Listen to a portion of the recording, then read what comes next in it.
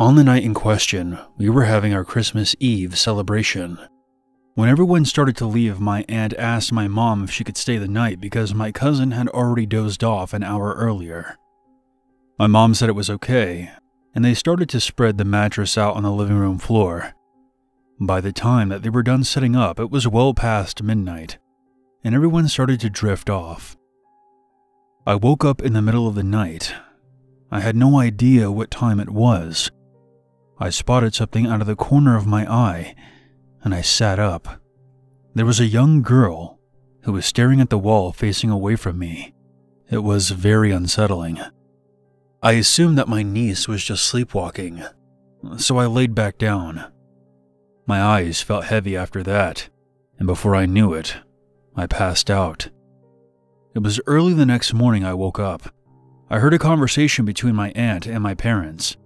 I got up to see what they were talking about, and I heard them discussing something that happened the night before. So I asked my aunt what she was talking about, and she began to tell me about her sleep paralysis. She told me that she had suddenly woken up and was unable to move, and naturally she became scared. She then heard footsteps coming up the stairs and saw an unfamiliar young girl with pigtails and ribbons in her hair walking up the steps toward my room. She lay motionless in the living room when the young girl eventually came back downstairs, where she stood looking at my aunt. The young girl suddenly sprinted towards my aunt and jumped on her. That's when she woke up screaming.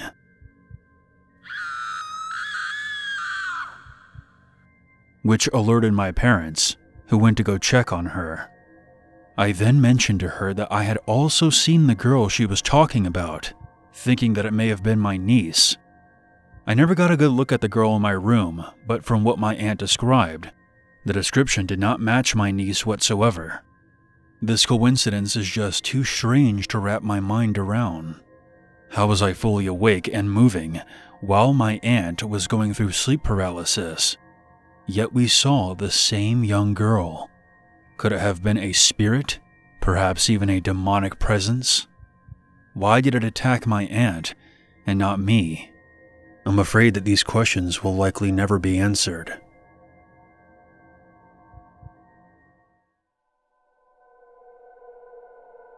I was barely 22 when I got married. We bought our first home just outside of Portland, Oregon. It was a cozy 900 square foot house with 3 bedrooms and a nice big backyard. It was the perfect place to raise a family. I lived with my parents until I got married, so all of this was very new for me. Since my childhood, I've heard ghost stories and I've always found the paranormal to be interesting, but I never experienced anything of the sort myself. The first several months of living there were uneventful. Then odd things began happening here and there that no one could explain. One day I was alone in the kitchen making dinner, when a quarter dropped on the counter right in front of me. It was out of nowhere. Startled, I looked up, trying to figure out where it fell from. Coins just don't fall out of thin air. But this one did.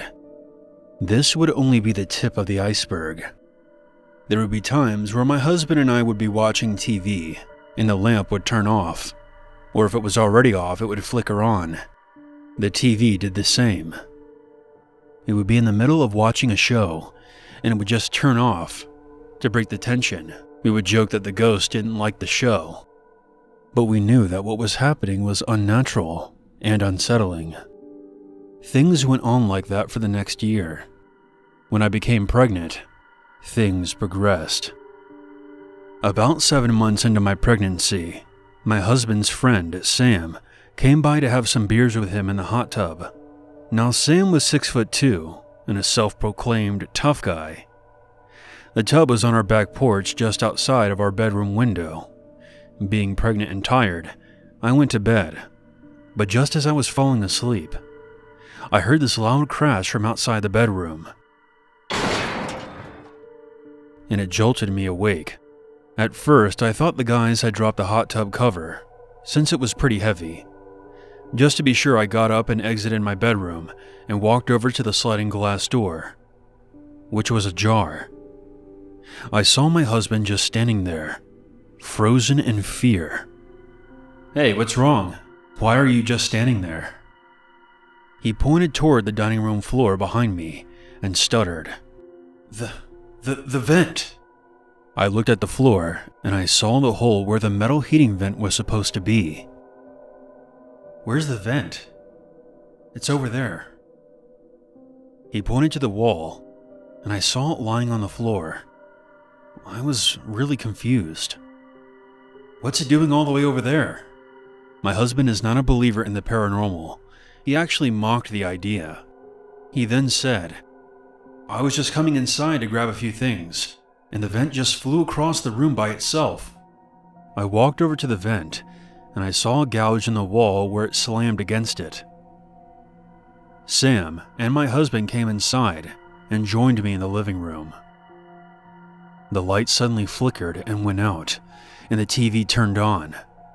Sam, Mr. Tough Guy, then said, "Oh, fuck this noise." He grabbed his wallet and keys and hurried out the door, still dripping wet.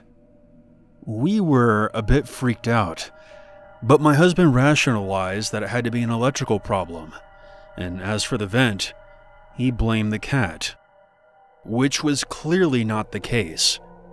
But I think he was just too scared to admit that our house was haunted. Later that night, when we just got ourselves tucked in, we heard our bedroom door creak open. For a moment, we both saw a dark mass standing there, but it quickly dissipated into the darkness. We thought someone had broken in. I turned on the light, and there was nothing there. My husband got up and quickly checked the entire house.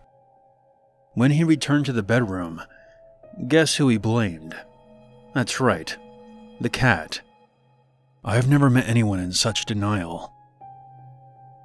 It was either our house was haunted, or it had a cat who could throw vents across rooms and open closed doors. Things only got worse when my son was born. I felt something gawking at me from somewhere just out of sight. Sometimes it would be a benign presence, almost like it was friendly. My son learned how to walk at a very early age. When we got him a bed, my husband decided to put a thick carpet in his room. This is important because the carpet was so thick that when you closed the door to the bedroom, it had to be done with force. My husband said he should have shaved the bottom of the door to make things easier, but he never got around to it. When we put my son to bed, I always left his door open a couple of inches or so we could listen in for him, in case he woke up in the night. One night while we were in bed, we heard our son's door open as it scraped against the rug. We then heard footsteps going down the hall.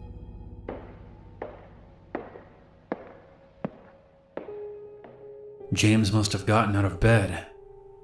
I got up and flipped on the hall light, searching for my son, but he was nowhere to be found. I walk over, and I see him still sleeping in his bed. There is no way a toddler could get up, walk down the hall, then back to his room, get back into the bed and cover himself up in blankets, and pretend to be asleep. I was up within seconds. I would have seen him. I went back to bed and told my husband that our son was still sleeping. But we both heard the door open and heard him walking down the hall. It was probably the cat again. Unbelievable. This happened the next night, and the next. Always the same scenario. The door opened and footsteps would walk down the hall. On the fourth night when we heard it, my husband told me to go check on our son.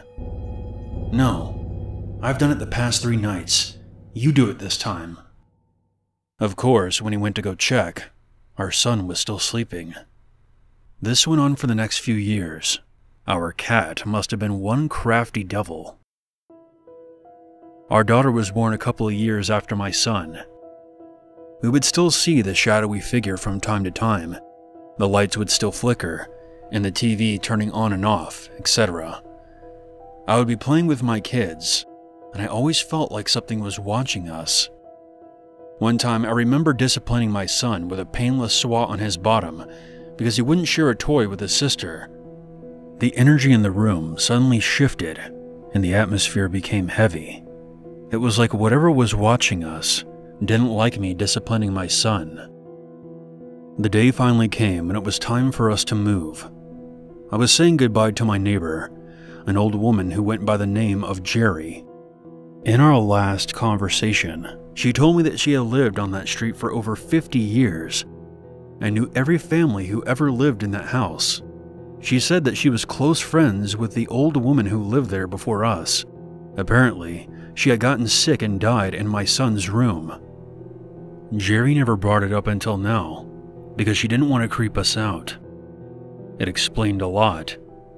I was convinced that the shadow we saw and the strange events that took place in that house was the spirit of the old woman who hadn't moved on. Of course, my husband wouldn't hear any of it. I feel like had I known this, maybe I could have talked to her. I know this sounds dumb, but perhaps she felt that we were intruding into her space. These events took place over 20 years ago.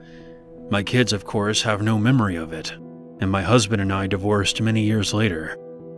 He never would accept the paranormal explanation. Even to this day, he still blames the cat, who lived to be over 20 years old, by the way. As for Sam, he didn't visit us for months after the heating vent incident. When he finally did, it was only during the daytime. I still wonder if the spirit of the old woman has moved on, or is still haunting that place to this day.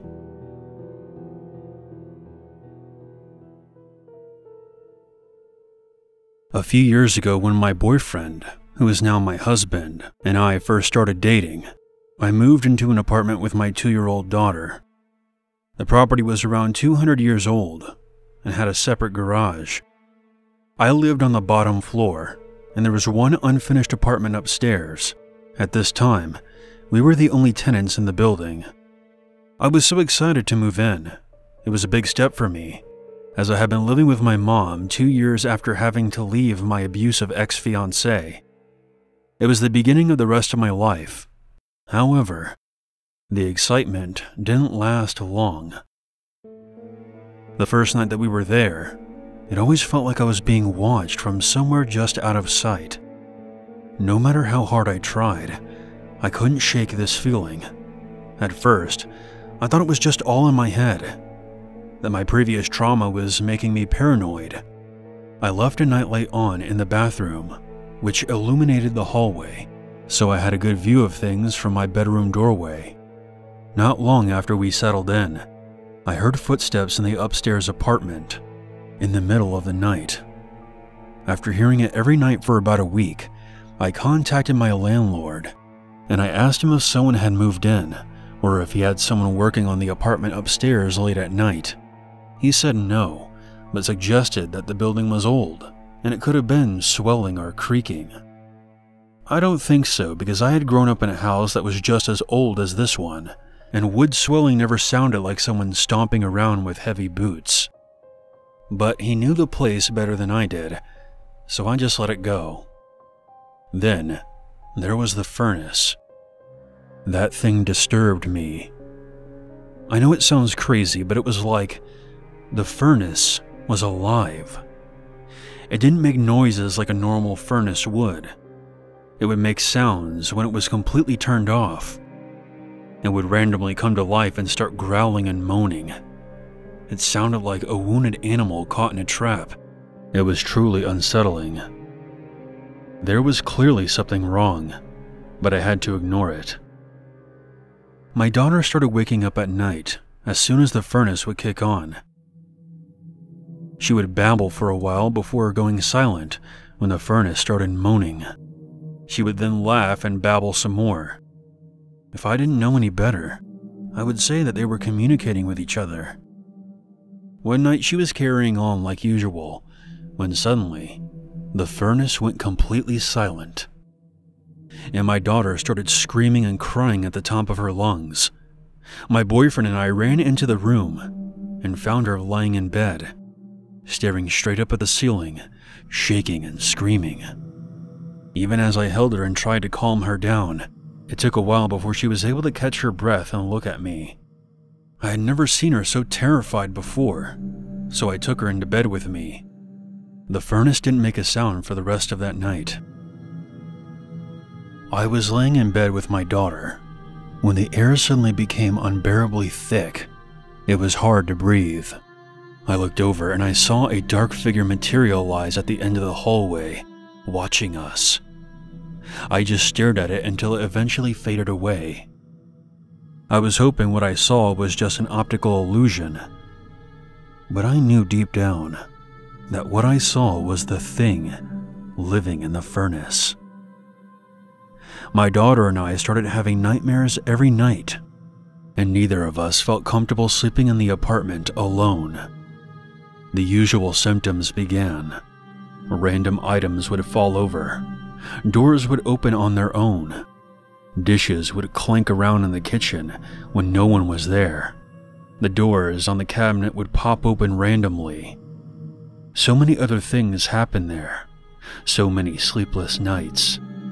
There are too many accounts to list them all out here. But after 6 months of living there, we decided we had enough, and it was time to move out. When that decision was made, the feelings of being watched and the dense air went away. My daughter waking up at night came to a stop. The nightmare was over. After we left, a nice old lady moved into the place after her husband passed away.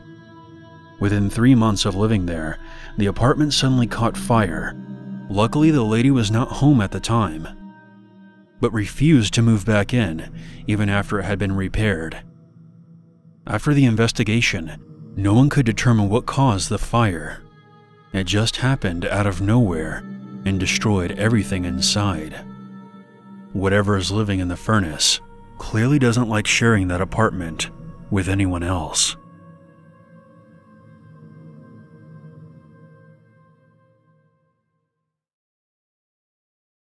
There's always a reason to be afraid.